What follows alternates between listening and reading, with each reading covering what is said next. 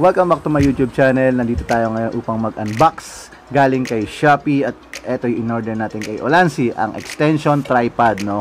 Dun sa mga mahilig gumamit ng mga tripod na maliit lang, na hindi bulky at magaang, eto ang bagay na tingin ko para sa inyo.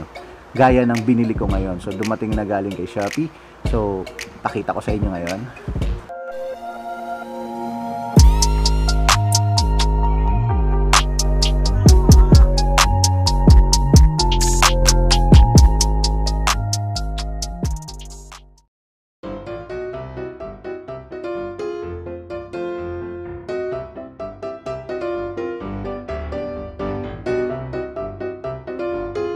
Ulanzi yung kanyang tatak kasi proven and tested ko na sa mga iba pang gamit natin sa pang vlog at talagang magandang quality yung kanyang binibigay.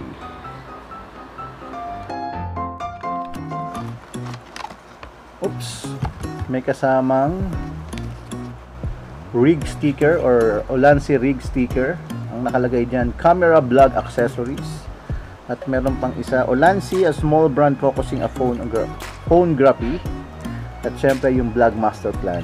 Dito sa vlog master plan, nakakatuwa, no? Talagang may engage ka, no? May nakasulat diyan. Basahin ko lang sa inyo. Yung unang-una, yung giveaway Tuesday. We have a free product review activity every Tuesday. If you are willing to review our products on YouTube, we will give away free product. Wow! Dun sa pangalawa naman, ideas for products. If you have some great new product ideas, if we made it happen, we will send you one free. Wow! And co-design with us. If you are willing to participate in our challenging process and co-design with us, we will give you 5% of the annual sales of this product. Ito na mismo yung product. Ang ganda. Di ba? Kasama na yung ball mount niya. So ang ganda ng ball mount, maganda yung aluminum yung ball mount, and then etong sa taas yung thread niya aluminum din, and then yung kanyang lock, so very easy to operate, no? Syempre hindi siya ganoon. Yung iba kasi ang bilis mag-loose, no?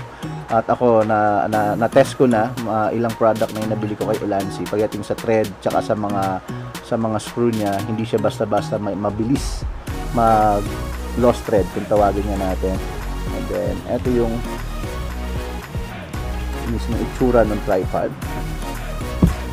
Ayan. So liit lang niya. Okay, so kung hawak mo naman, so yung grip niya, kung medyo basa-basa yung kamay mo, maganda yung grip. So yung laki niya, halos isang palad ko, o almost half ruler or 6 inches na ruler yung yung dimension niya. Kaya napaka-handy lang niya, kita niyo naman, oh.